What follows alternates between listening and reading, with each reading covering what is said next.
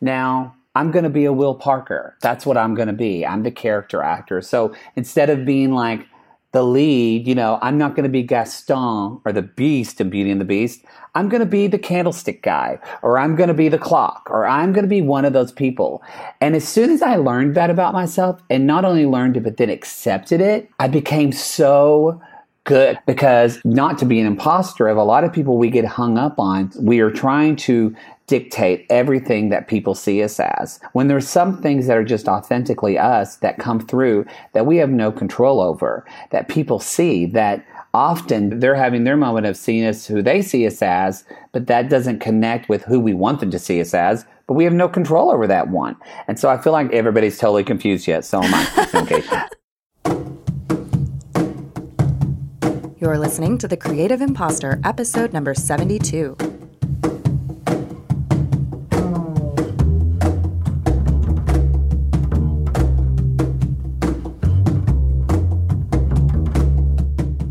Welcome to The Creative Imposter. I'm Andrea Klunder, your host, and I have a confession.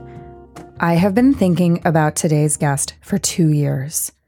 Ever since my first Podcast Movement conference in Chicago, when he hosted the PMX talks before the official start of the conference, I thought Matt Marr was hilarious, welcoming the best of all possible MCs, and it really kicked off the start of my conference on the right note. Matt Marr is the producer and host of the Dear Mattie Show, actor, narrative therapist, show host, self-proclaimed chatterbox, and I personally love that he always calls me sugar.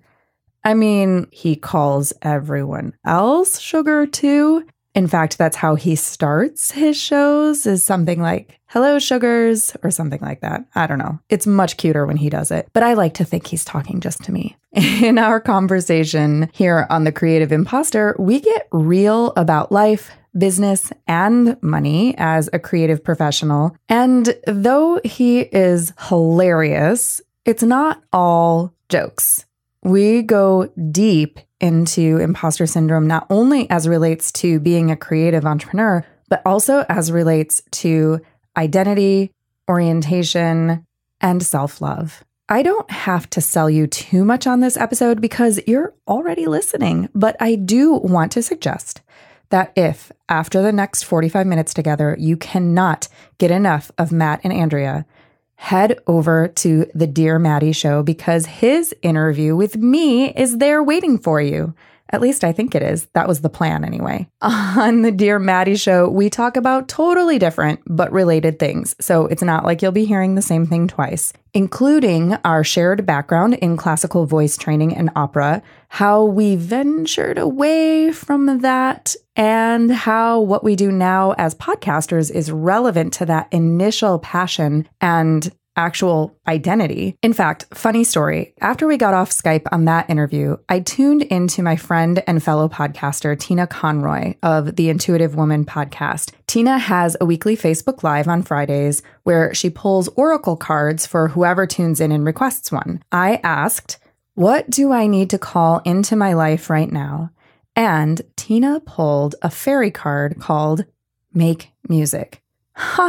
Right after Matt and I were just talking about being music majors and voice and podcasting. And well, yeah, the thought I had right after that card pull was something that I had danced around in my interview with Matt, but I don't think I actually said it, which was when I was feeling depressed about closing my yoga business and being bankrupt and losing my identity as yoga studio owner or entrepreneur.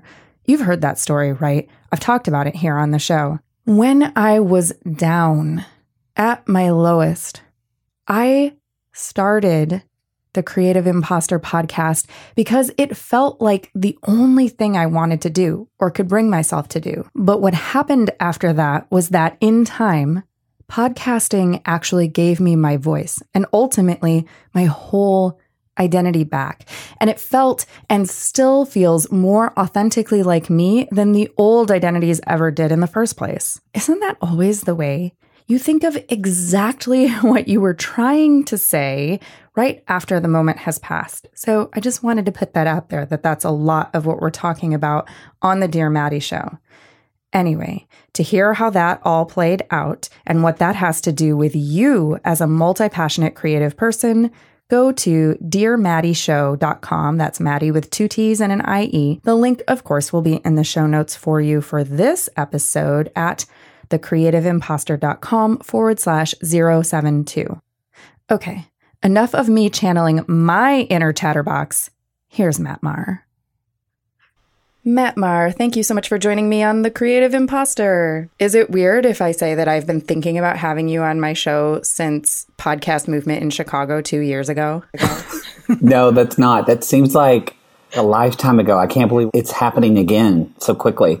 I know. There's going to be a certain point in time where I start marking the years by podcast movements. You know, like when you're in school, you mark it by like, oh, that was junior year or that was freshman year. And you might do the math to think about the actual year. I'm going to start doing that with podcast movements. Like, oh, that was Philadelphia year. I'm right there with you, girl. Yes, exactly. So for those of my listeners who have not been thinking about you for 2 years. I always like to be thought of, man, woman, I don't care. Tell us a little bit about who you are, what you do, and what you're most excited about in your life or work right now. So my name is Matt Marr, and a lot of people call me Mattie. My podcast is called the Dear Mattie Show. Well, one of them is called the Dear Mattie Show. My master's is in clinical psychology, but I'm also a stand-up comedian and an actor and a comic. So Dear Mattie is kind of the combination of all those things. It's like Dear Abby with your gay best friend, hopefully, with a little Southern sass. So that's kind of what the show is. And I just started it because, honestly, I've always dreamed of having a platform where people talk about issues. And I went, well, screw it. I'm just going to do it in my living room. And so I did. It's been such a labor of love. It's just, I feel like it's at the core of where my heart is creatively. So with that, I'm actually not to just bring up podcast movement, but where I am now, because I just talked about how much I love my podcast. And I feel like what I'm doing podcasting right now is everything feels stale to me. Mm-hmm. And I'm just ready to be re-inspired and kind of re-energized and have new ideas for my show and new people. That's what I'm kind of really looking forward and charged up right now is podcast movement, because I know it's going to be that type of experience because it always is. So my show always changes in some way after a podcast movement. You're so right when you talked about the years. It almost like, I feel like as artists, as creative, we're always having to like recommit. And it's almost like I kind of realized that when working a lot with people struggling with addiction, it's like you have to recommit that you want to, be sober. But it's also like as an artist, you have to recommit that you want to be vulnerable. You want to recommit that you have to put yourself out there and not know what's going to happen, and recommit that you're going to make that little GIF or whatever that you're going to put on Twitter, even though you hate marketing yourself. But you just recommit to those things. So I kind of really am looking, because I've just felt a little other artistic stuff that I'm doing is taking a lot of focus right now, some theater, and so I'm a producer, and so we're selling some shows right now. So that's taking a lot of my focus. So I feel like I'm ready to kind of bring my attention to podcasting and be re-inspired by it. So how long have you been podcasting? I think I should know the day. You know what? Actually, it's going to be when I'm at Podcast Movement. At Podcast Movement will be my 4-year anniversary of Dear Mattie. Wow. Yeah, Dear Mattie. Yeah, July 27th will be 4 years. And I'm about 130 shows in. Mm. But then I also have another podcast with a friend called TVT Time. It's totally different. It's like my gay best friend. We're like sisters, and we watch like Riverdale on the CW and recap it. And so that's a whole comedy and thing like that. But yeah. I have to say that this is total tangent, but my partner laughs at me every time he catches me watching a CW show. And I'm with you. Riverdale, I didn't start watching that one until the first season was already on Netflix. So that's how late. That's how the show became popular. Actually, people binged it on Netflix. Yeah, and I loved the first season, and then the second season started, and I was watching it, and I'm like, what happened? Well, if people want to know our opinion, you can listen to TVT Time. But it literally, we said, as if they were trying to get the show denied for a second. It's horrible. But apparently now there's going to be like a cabaret bar in the bottom of Pops now in the basement. So I feel like it's going to get a lot more gay with just singing and show tunes, which we're all about. We just want singing show tunes and shirtless Archie and Reggie. That's kind of all we want. It's kind of the best parts of this show. Hilarious. going back to all the things that you said, so it's hard to follow, Matt, because you have a podcast, you do therapy, you do theater. Make a list of all the areas that you have your fingers in. I have GayDD. I have GayDD. That's what I always say that. I do. So my brother's the same way. But yeah, so it's producing, podcasting, therapy. And therapy is now, I do some clients and coaching. A lot of therapy has turned more into about 3 years ago, I started a summer camp for LGBT youth. Mm-hmm. I'm not a director of that anymore, but I still am a super active volunteer. It's called Brave Trails. It's leadership camp for queer youth ages 12 to 18. So I do a lot with, like, this weekend, we're moving camp up to where camp is because camp's starting in a week and a half. So that's a lot where my therapy focus goes now. My therapy focus is either used in Dear Mattie, working kind of in clients on air, or it's more working with LGBTQ youth and that spectrum and that community work. And so you've been kind of like shifting in and out of different interests. And I think that's where the commitment thing comes in, because I know that I have the same tendency where it's like, if I haven't talked to somebody in a while, they'll say, "Oh, how's yoga going?" And I'm like, "Oh, I'm not really teaching yoga that much anymore." Or they'll say, "Yeah, oh, how's theater going?" And I'm like, "Oh, I haven't really done theater in a year." I had one person who, it's one of those situations, I don't mind people giving me their advice, but this is something I've learned as a therapist. If somebody's not asking you for advice, don't give it, because you don't know if they're ready to receive it. I do a little bit of hosting on this kind of web channel. She was just kind of aggressively laid into me. She's like, "You just really need to choose one thing, and that's what you need to do, and that's who you are, and you just need to give that 100% because you're getting everything 20%. And I understand that ideology, and she was kind of giving me some tough love. And at the same time, I've lived in LA for 14 years. I'm originally from Southern Oklahoma and North Texas area, but I've only really kind of been committed to, like, really fleshing out, because I moved here and I just had come out and I was kind of figuring things out and didn't know who I was.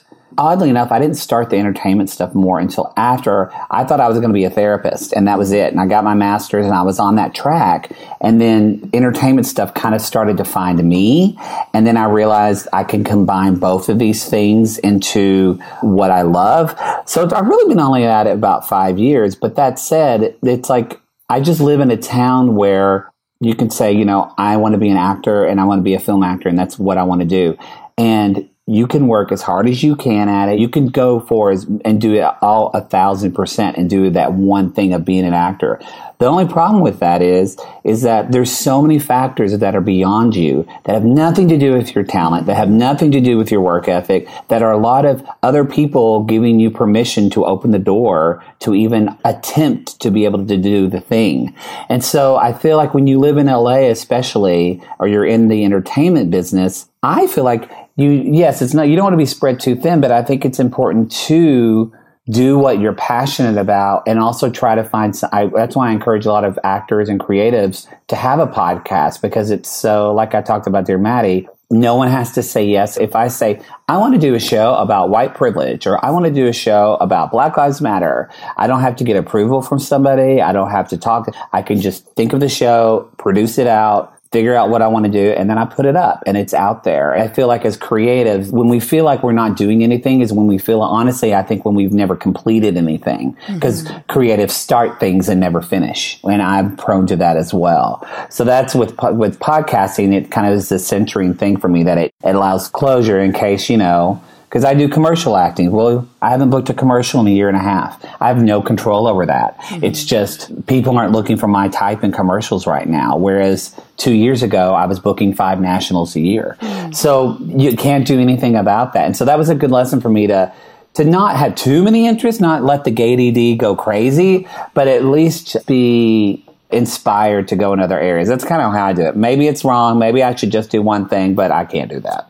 No, I think that first of all, you're speaking my language, because I had received the exact same advice many years ago, and it made me so furious, which is like, you're kind of successful at these things, but if you would just focus on one thing, you could really be successful. And I just, like that was not advice that was productive for me. It's not. I mean, my boyfriend does real estate, and for him, yes, he wants to do real estate, and he is focused on that 1,000%, and that really is panning out for him. But it's different when you're in a creative field.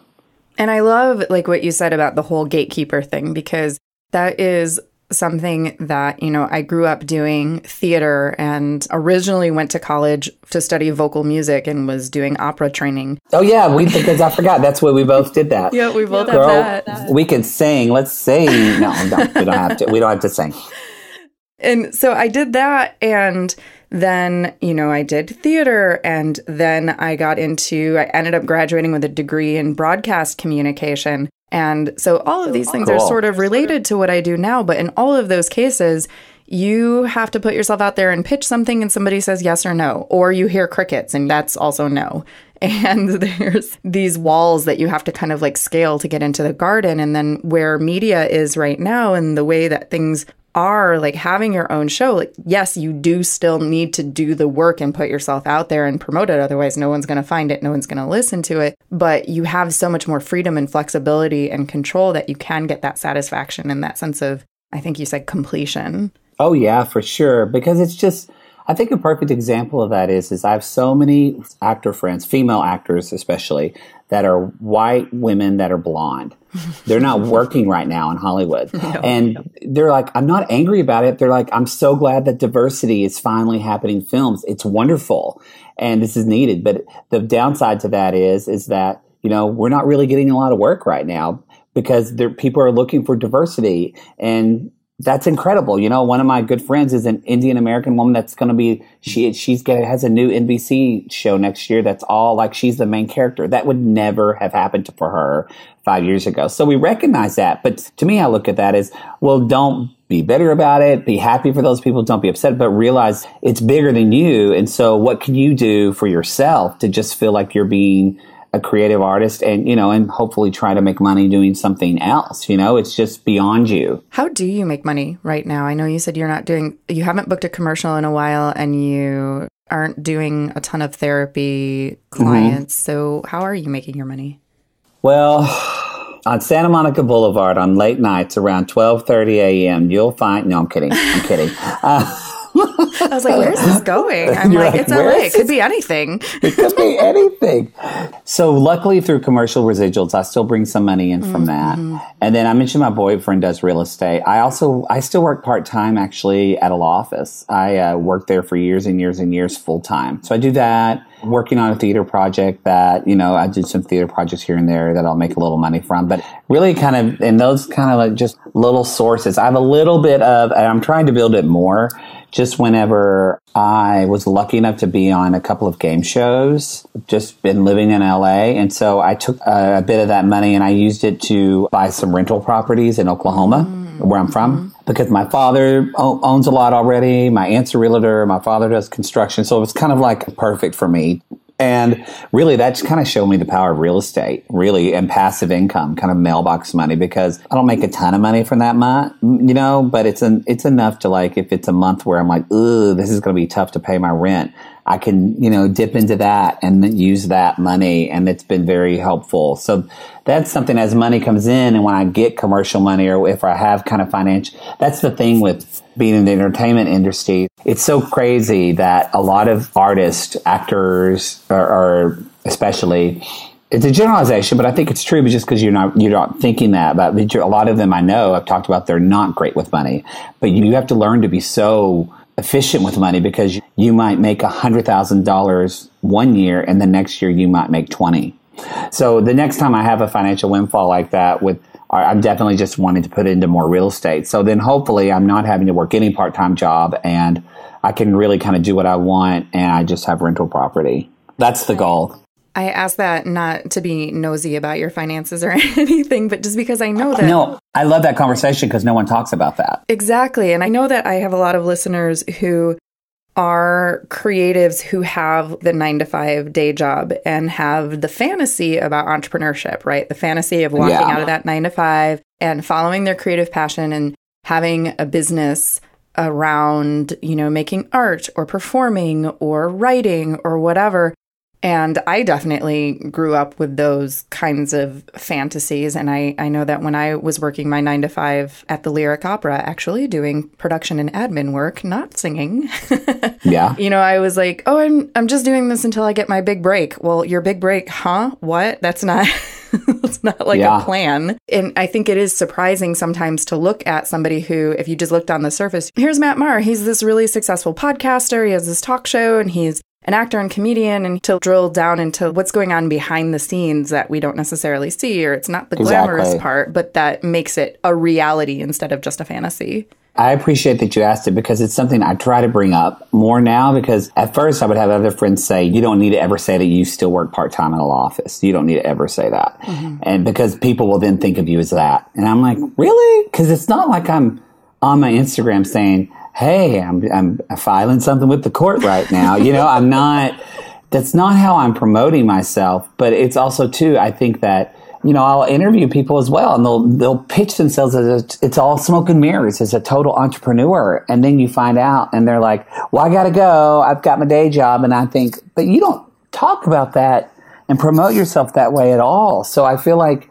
it's just important, I think, especially with podcasters, is that my listeners trust me, and I want to be honest and authentic with them because I feel like they are with me. I mean, they're writing, some of them are writing me silly, funny questions to answer, like, my husband won't shave his pubic hair. What do I do? But a lot of them are writing very like, I'm in a hard place in my life and I am stuck. And what do I do with this? And a lot of them do write about job stuff. And so I feel like if I'm just saying, hey, I'm making all my living, I feel like that's false. I do have some podcaster friends that they think, I don't feel like I'm ready for it yet. And maybe it's my own kind of, whether it's doubt or whatever, but I have some friends that tell me I need to step up like my podcast stuff and start either trying to reach out for sponsors or do a Patreon or something like that, which I'm fine with doing, but I don't know. There's a part of me that's holding back. I don't feel like I'm ready for that yet. I still kind of want to let my show grow without that, but we'll see. That's something I could probably start looking into doing. It's just, I don't know, that I love it so much.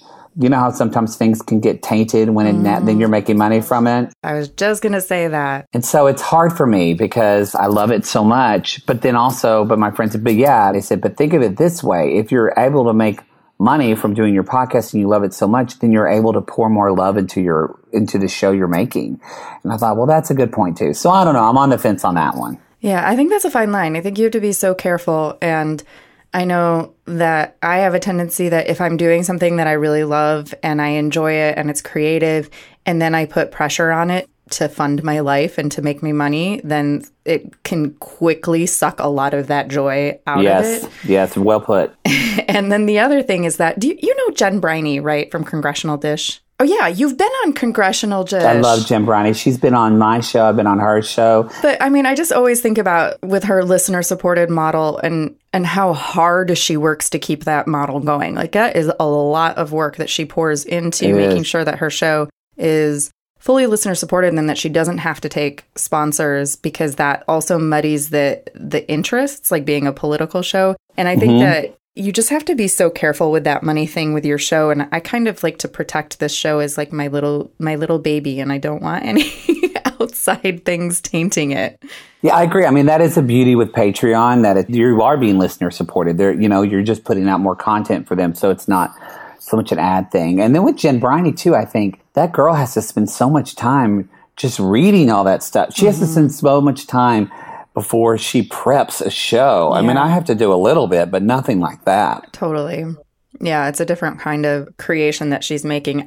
I created a Patreon, and I have not, this is not a shameless plug for my Patreon, but I have not received any contributions yet on that. So I haven't put a ton of effort into it, but it's been there. I've mentioned it. I put links to it. I've tried to come up with cool, creative things, and I just haven't been able to get it going. So that's another one of those mysteries to me. Yeah, I'm not there. Yeah, you're farther along than me then. So, of course, this is The Creative Imposter, and we've been talking all about creativity and following your passions and making it all work in a practical sense in real life. And you have the perspective from a few different angles. When you think about imposter syndrome, how does that resonate for you, or how does that come up for you, if ever? When I think of imposters, so I don't do as much anymore just because of time, but I used to teach classes for actors, creative types here in LA because I really love auditioning. And I feel like as an actor, you have to be in that place where you love auditioning. And if you don't, you got to get out of the business because that's 90% of what you're doing. You know, from singing up, but that is in theater, that is what you're doing and what you're working on. I hated auditioning. So, and I don't think then it's probably right. You know, you really have to get to that point.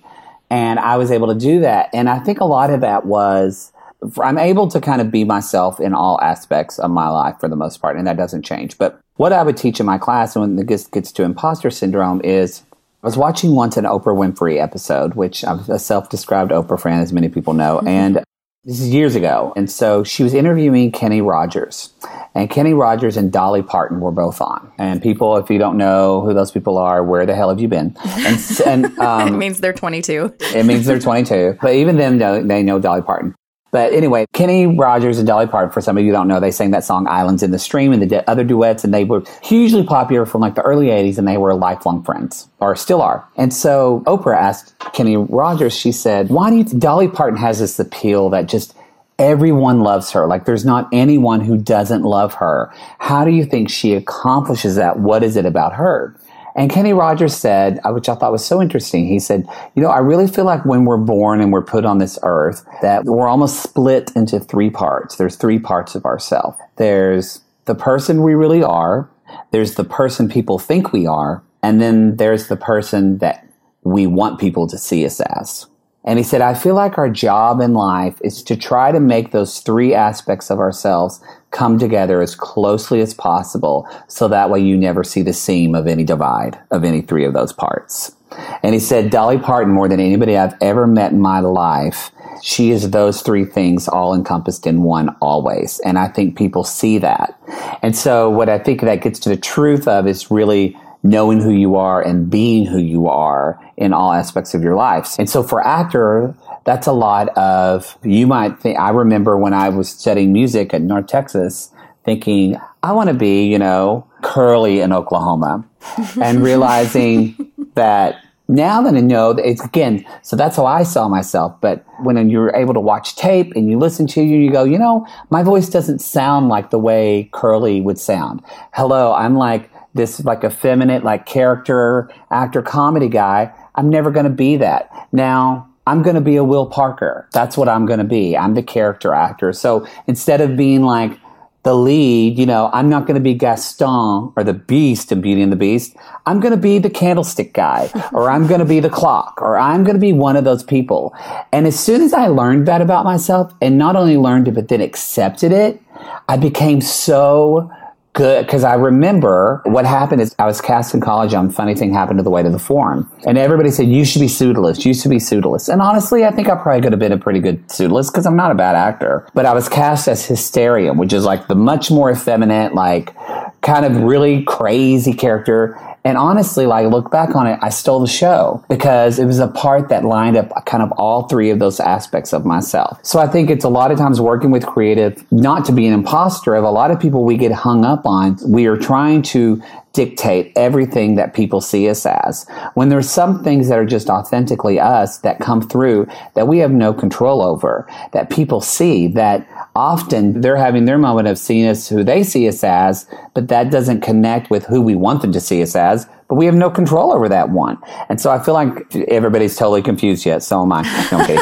But I think that's where that imposter comes in. And luckily for me, when we're trying to be something we're not, and lucky that, you know, that happened in music, and then, you know, that as being very gay and dealing in Oklahoma and Texas and all that, a lot of evangelical kind of guilt with all that and trying to pray the gay away and all that.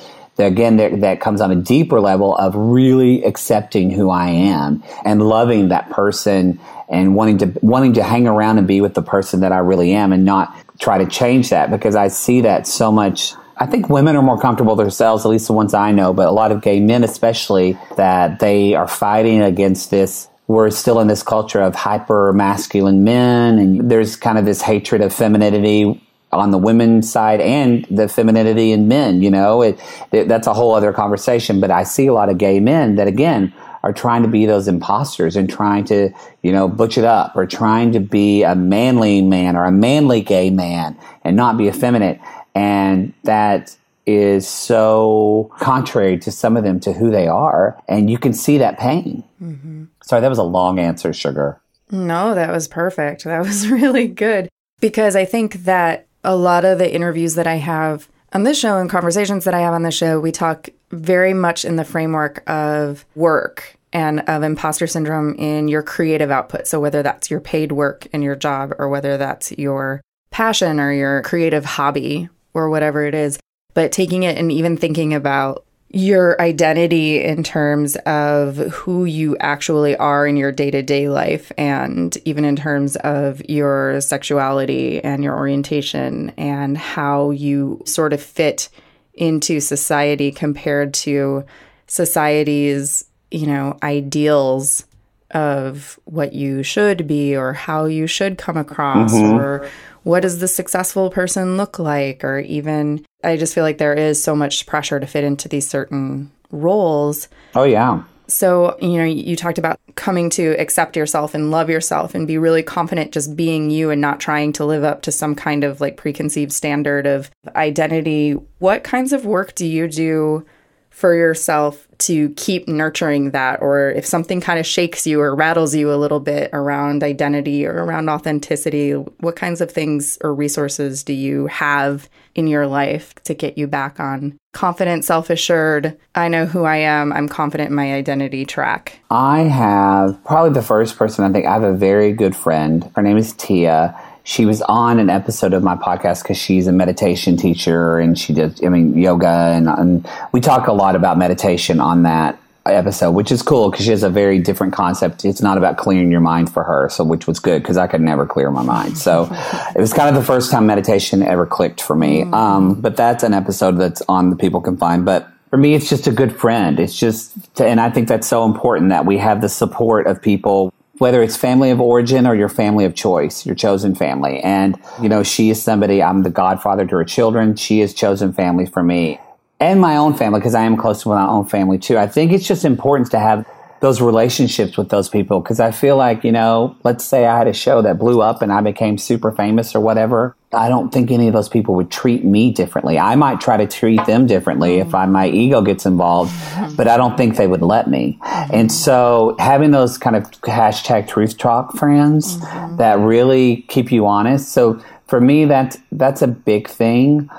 And that's probably the biggest thing. And my partner, my boyfriend as well, it does that. And then I think something that's helped me a lot with imposter, I'm sure people probably mentioned on your show before, I talk about a lot, but I'm a huge fan of the artist way. If nobody's ever done that. Have you've done that, or have you? I've started it and abandoned it many times. Oh, me too. But even I've only gotten it through it once, and I've done it like 5 other times, but I kind of take it as if I get to week 5 and that's where I stop, oh well. It helped whatever it helped. But I recommend that for a lot of people that aren't even quote unquote artists, because the artist way is so much about really kind of getting you focused on what is your passion and how you can funnel that into something not only creative, but also something that people want to buy or want to listen to or want to enjoy. And so that's helpful for me. And then, obviously I do try to do things, like the normal things like working out and meditation and stuff like that. But I really think it's probably either friends or, the more and more I realize if I'm feeling off kilter and I'm feeling I'm either an imposter or, again, like talking with my podcast, whereas I feel like I'm being stale or something of that nature. For me, it's about there's nothing wrong with me. I just need to get re-inspired. Honestly, a big thing that's helped me a lot is, I don't even remember where I read the article, but there was an article like it's like on HuffPost or Slate or something like that said they interviewed like 100 creative CEOs and stuff like that. And the successful ones that were very successful or whatever, like an overwhelming, they actually planned a part of their day where they would just think.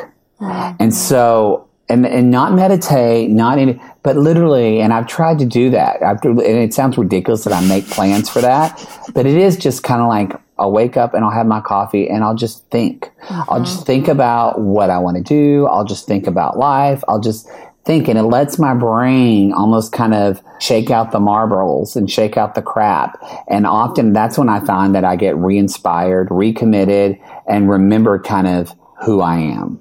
Mm-hmm. That's so important. As somebody who is really, type A and really has a lot of stuff going on and busy all the time, I have to give myself those breaks, and I sometimes forget, and then I get, so bogged down with like, why isn't this working? Or, why isn't this coming out right? And then if I can just like go for a walk and I'm going for a walk and I'm walking as fast as I can so that I can run this errand and do this and be back by this time. But if I'm just walking and thinking, or if I can wake up in the morning and have some space of time where I'm not immediately in a conversation with my partner, or I'm not immediately having to rush to go teach or something like that, having those little spaces of time where I'm just kind of processing everything and everything is kind of like settling in and swirling around in my brain is when those new ideas come, or suddenly I have, obviously, yes, this is the next thing that I want to do. Mm-hmm. And instead of, trying to grind away at something, there's just space.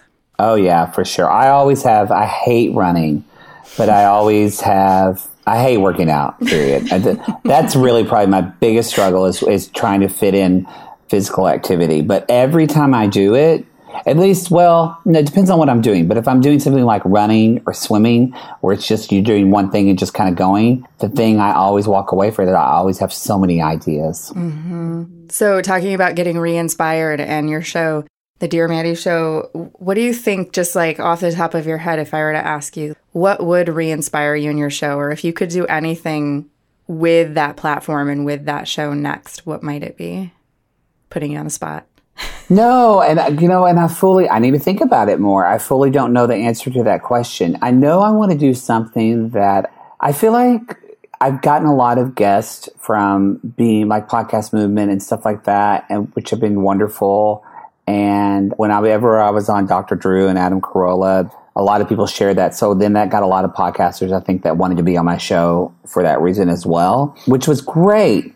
And I'm really happy with the interviews. I think, too, that's another something as creative. We think, well, if I want to change something, then that means what I did before is not good or not effective. I try not to say good and bad, but it's hard. So I try to put it in terms of effective and not effective. Because then when I look at that and say, well, my past shows, they were effective because people reached out to me and told me they listened to them and that it affected them. I feel like a lot of times, at least now, this last year, I've had people on my podcast that we have this core value, like yourself. And this is why I appreciate you asking me like more kind of deeper questions about my life, because people that want to come on my show that either they've written the book, they have an agenda in a good way. This is who they are. They branded themselves. They're either their own podcast or their website. It's about helping people find this type of self and da-da-da. And that's great.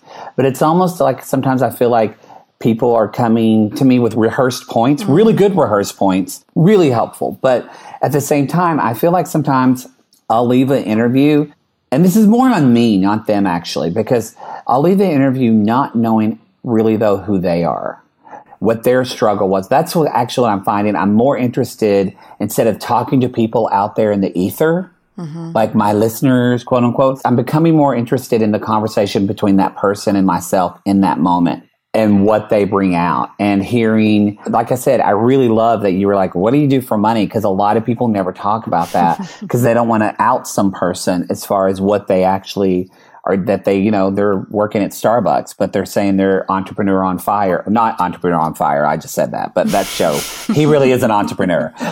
Sorry, I'm not saying that. But somebody else who's pretending to be that as well, because they perceive that as, oh, that's the successful entrepreneurial podcaster. Like, that's the image I want too. Yeah. And so I think too, going back to how do I kind of reclaim inspiration? And this is why I love therapy. This is why I love talk shows. It's question. It's the curiosity and the question. Because I've been trying to ask my own questions of myself, but it's hard because sometimes we're just in ourselves. So the questions we ask, maybe we're trying to lead ourselves somewhere in a subconscious way we don't even know. Whereas you just ask a genuine question out of curiosity, not knowing what the answer would be, not knowing how that you were literally just saying, how are you going to get re-inspired about your podcast?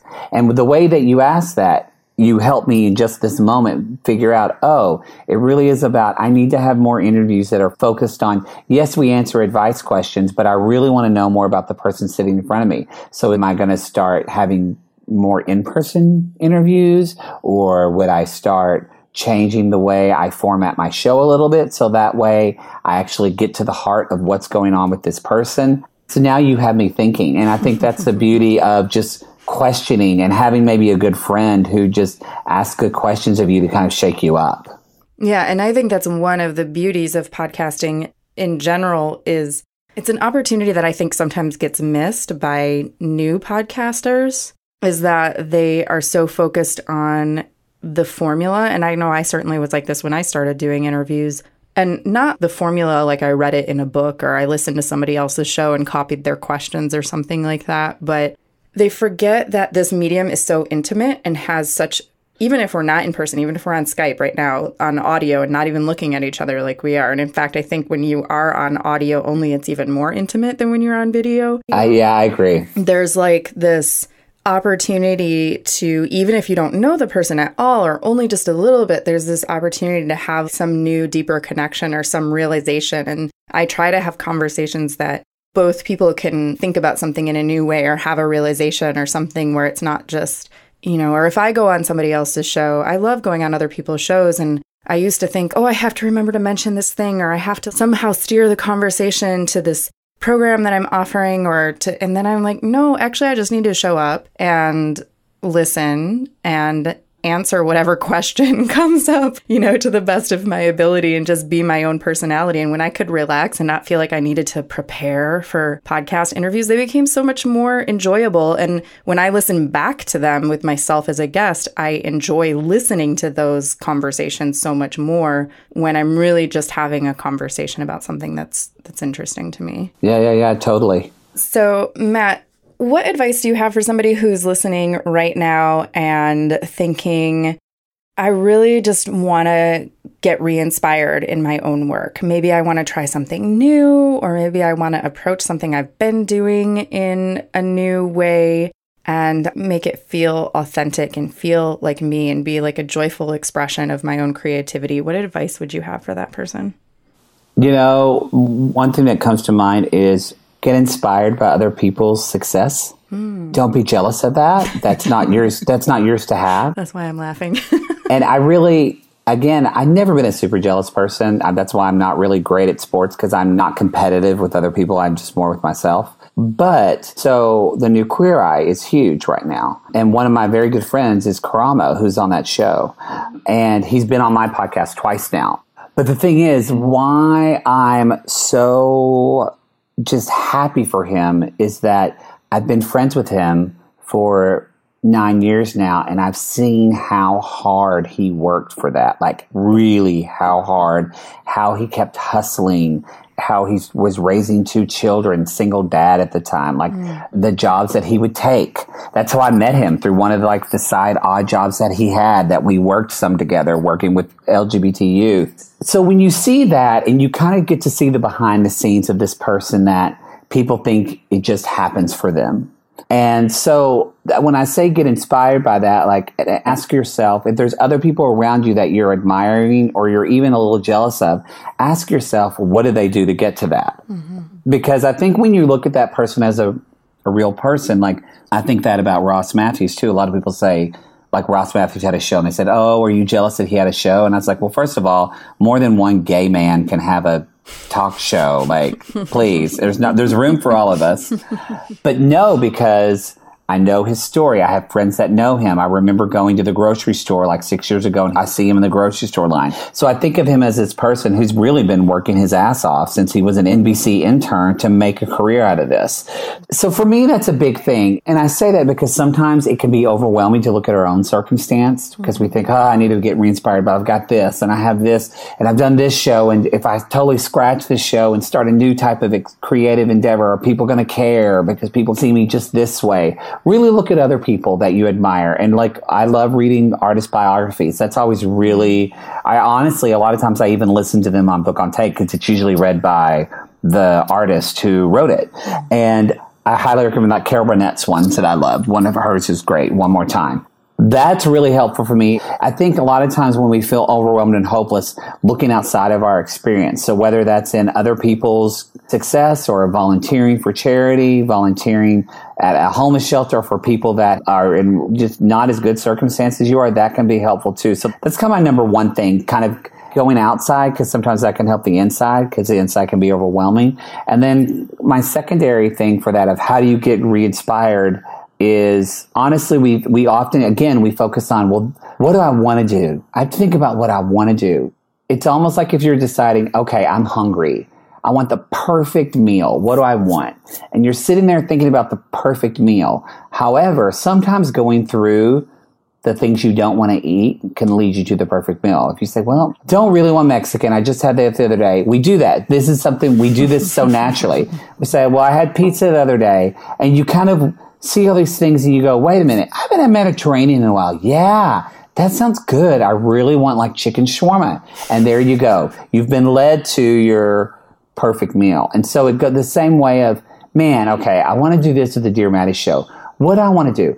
I want to have like the most amazing, like deep conversations. I think maybe what, I don't know. Well, then if I stopped and go, well, okay, I don't want to have a show where I feel like people are promoting their stuff. Okay, check. I don't want to have a show where I feel like we're preaching to people and giving them advice when sometimes we don't know what we're talking about.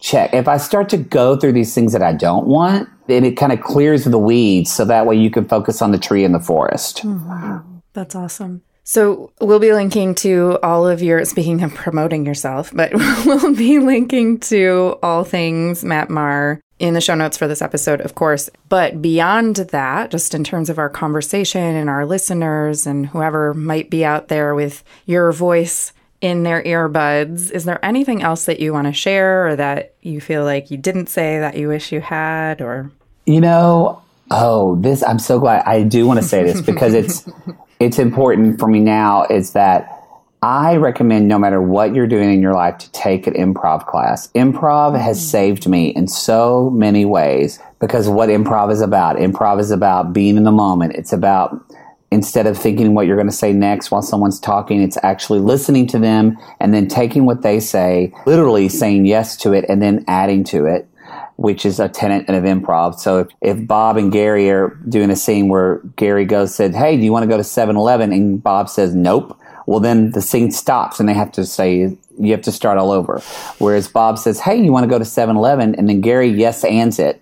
And Gary says, yes, I want to go to 7-Eleven. I want to rob it. Well, now you have a scene. Now you've created a scene. And so Tina Fey wrote an article about this years ago about kind of the metaphor of improv for life. And I think it's so helpful no matter what a mother, a father, a corporate lawyer, an insurance salesman, entrepreneur, a podcaster, a nurse, whatever you're doing, a teacher especially. If you're in these situations where you just want to think on your feet, but you also want to be in the moment. Because when you asked me that, at first, I really didn't have anything else to say because I feel like I'm here. I'm just listening to our conversation. I don't have anything else to add because I've been listening to you and going off the questions you've asked me. And so in that moment, I thought of, oh, no, I feel pretty good about this because I was just in the moment. And then I had this moment of gratitude for improv. So that's just what led me to say, I think for people, wherever in your small town, you can find them a lot, do it, take an improv class. Go do improv. Ugh. In my theater and acting background, I hated doing improv, but in recent years, I've come to appreciate it a lot more. So thanks for the advice, Matt. Matt Marr, host of the Dear Mattie Show podcast and all-around delightful human being. If you happen to be a podcaster or aspiring podcaster yourself and are attending Podcast Movement in Philly this month, July 2018, Matt and I are both speaking. Matt's talk is Tuesday morning at 11 a.m. called Your Story is Awesome, but You're Probably Telling It Wrong. And my talk is Wednesday at 11 a.m. called Power Your Story, High School, Autism, Diverse Learning, and Podcast Mentorship. You see the connection? Both talks are about storytelling, and I think that's part of why Matt and I jive so well. I'd love to meet you at Podcast Movement, get your feedback, and maybe even interview you for my other podcast. Oh, wait, Andrea, you have another show? Why, yes, I do. If you are podcasting, or at least pod curious, I encourage you to check out my other podcast, Podcast Envy. Today, if you are listening to this on the day of release, July 11th, 2018, I'm starting a brand new mini-series over there on that show, the great podcast crossover, Podcasting and Imposter Syndrome. My first guest in the mini-series is Bree Seeley of But How? And many more awesome voices are to come. Okay, circling back to Matt Marr, please check out the Dear Mattie Show. Find him on Facebook, Twitter, and Instagram as the Matt Marr, 2 T's, 2 R's. Links to all the things will be in the show notes for this episode at thecreativeimposter.com/072 for episode 72, and in the description for your app. But I have come to realize that not all apps display links properly. The ongoing trials and tribulations of being an indie podcaster. So you can definitely get the links on my website. This episode was mixed by Edwin Ruiz of Mondo Machine. Our theme music is by Jovia Armstrong. I want to thank you so much for listening.